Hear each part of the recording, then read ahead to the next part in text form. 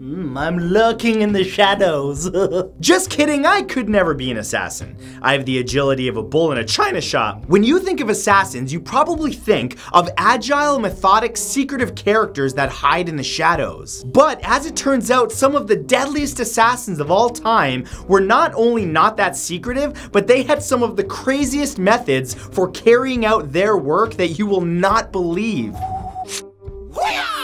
Here are the 10 deadliest assassins of all time. Number 10 is the axe-wielding bear.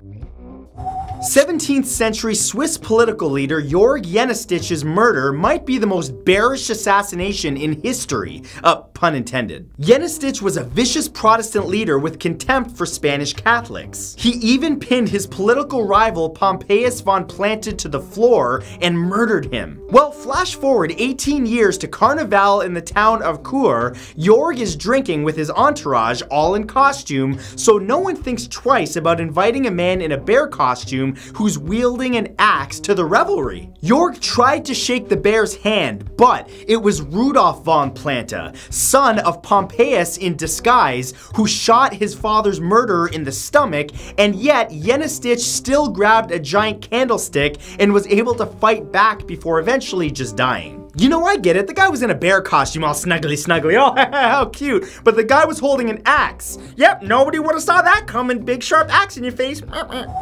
Number 9 is the exotic dancer spy.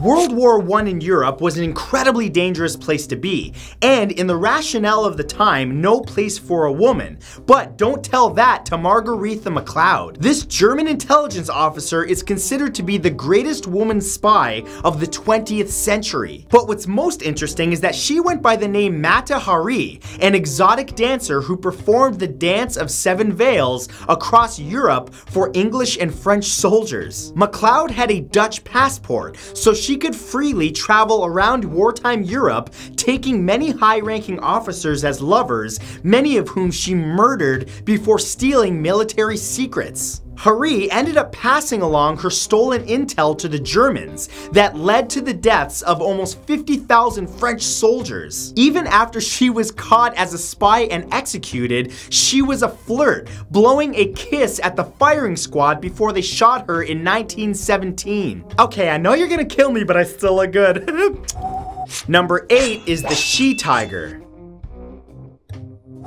Just like Hari, this person used her femininity and sexual prowess to fight for Basque independence from Spain in the 1980s. Known as La Tigresa, meaning the she-tiger, she was a dedicated commando in the ETA, which stands for Basque Homeland and Liberty. She was responsible for 23 deaths. Specifically in 1986, at the age of just 20, La Tigresa set a car bomb in Madrid that killed 12 civil guards, another car bomb that killed 5 civilians, and seduced a police officer in order to gain access to police stations before shooting him and another 5 police officers. In 2003, she was sentenced to 2,000 years in jail, but in 2011 apologized and unbelievably was released early in June of 2017. Yep, that's right, she's on the streets right now. Enjoy sleeping tonight.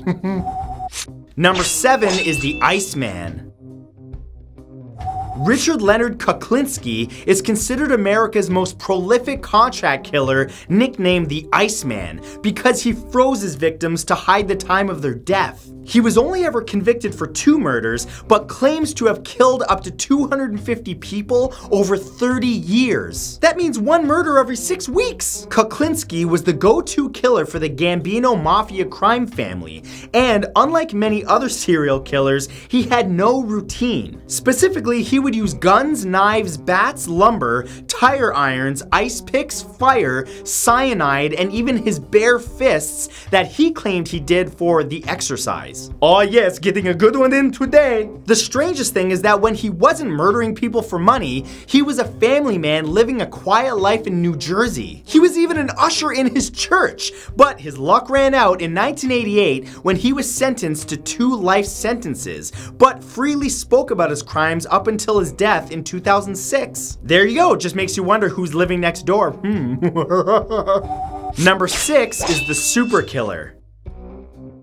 Agent 47 from the video game Hitman was actually inspired by Alexander Solonik, known as the super killer to the Russian criminal underworld. As a Soviet Special Forces member in East Berlin, he was tasked as an assassin of NATO diplomats. Believe it or not, what landed him in jail was not murders, but a rape conviction, and he ended up breaking out of the Siberian gulag and became a hitman for hire. He immediately started taking out high-ranking Russian mafia bosses protected by armies of bodyguards. And he'd either do this as a sniper from great distances or show up at nightclubs and kill his target and crew with dual pistols blaring. Police eventually caught up with him in 1995, but he ended up taking out 5 cops with a hidden machine gun before eventually returning to jail, escaping again, and created his own 50-strong assassin squad in Greece. Eventually, he was found strangled in Athens in 1997. How appropriate, an assassin was assassinated. That's just irony.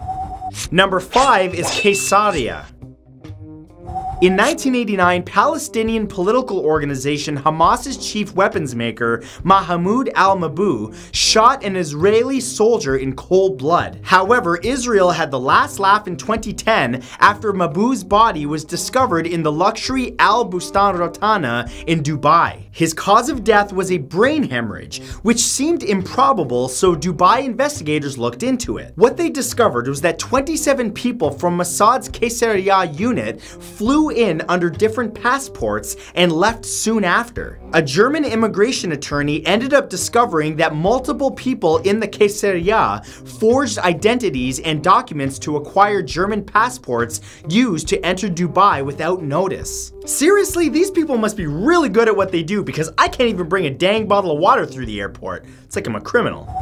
Number 4 is the cartel hitman.